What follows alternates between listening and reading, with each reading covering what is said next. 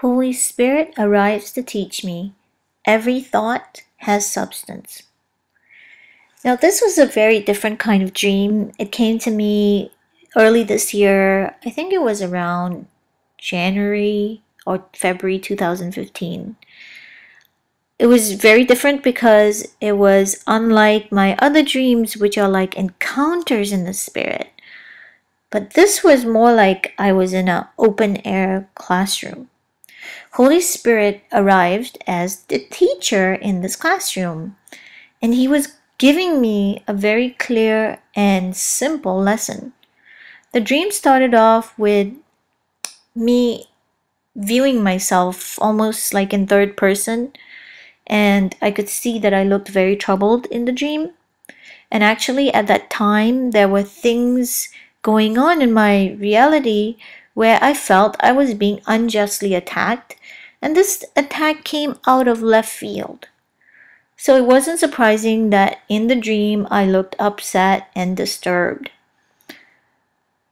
And suddenly a swarm of insects seemed to appear above me. They were buzzing around me. They were bees. I love bees, but in the dream, these bees were very annoying.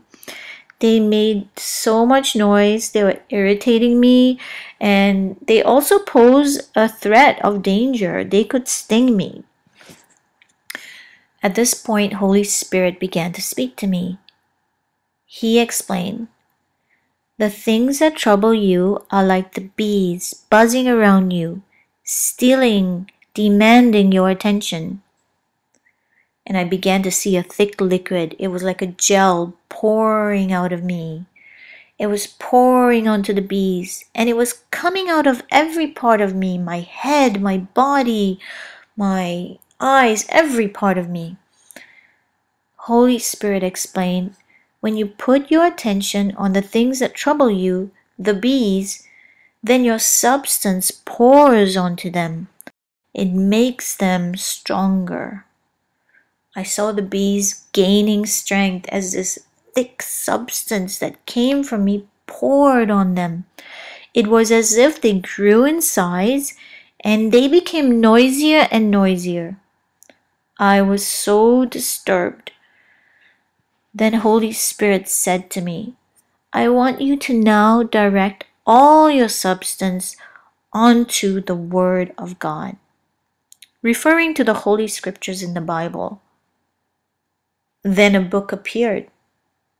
It opened up, as if inviting me to feast on it. It was the Bible. I obeyed Holy Spirit, and I put all my thoughts and substance on the Bible.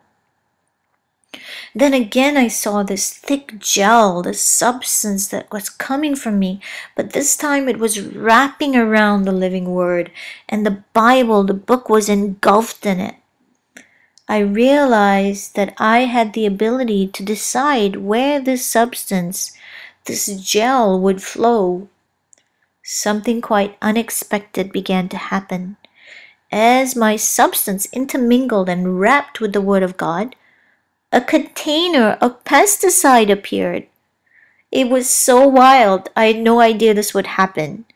And the pesticide was alive and animated. It began to spray onto the bees and spray, and it kept spraying until they all disappeared, and the swarm of bees left me. The noise had ceased, and it was suddenly peaceful. I was freed from the disturbance without even trying. I was so amazed and so happy. It just was so wonderful because I didn't even have to ask for it to be handled. I didn't have to plan anything. I didn't even have to know how it would be taken care of. All that I was required to do was to consciously direct my substance, which are my thoughts, my attentions, my captivations, and pour it onto the Word of God. I could see what Holy Spirit was trying to show me. We have to be like a child to see the kingdom of God. We have to be entirely dependent on Him. And this requires releasing the reins from trying to control or engineer things on our own. You know, sometimes we get so busy with our lives, we think we don't have enough time to spend in the Word, to read the Bible. Even in ministry, sometimes you get so busy that there are things to do, there's things to plan, and it doesn't feel like there's enough time. But in reality, by reading the Bible and really engaging with it, we have unseen help. The Lord is now able to get so many things handled for us in our reality in accelerated time. Things that we could not have done or engineered on our own. So our priority needs to be on feasting on Him, the living Word. Especially if you're troubled, if you need help, if you're striving and working at a solution at the expense of turning to Him, it's just not effective. Our Father, our Heavenly Father, will provide the best solution at the best time, and we don't even have to know how.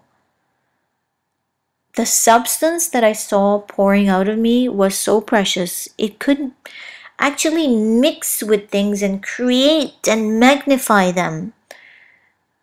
This substance is real. We have to be careful with it and use it to magnify and create what's good, rather than magnifying and unconsciously sometimes creating and expounding on what troubles us. You see, the enemy is always trying to fixate our attention because it is such a precious commodity. And in the dream, I was visibly able to see this. There is form to it. Hebrews 11:1 says, "Now faith is the substance of things hoped for, the evidence of things not seen." Yes, it is a substance. Every thought or attention particle has a form, a weight, or substance. In the dream, I saw the reality of it.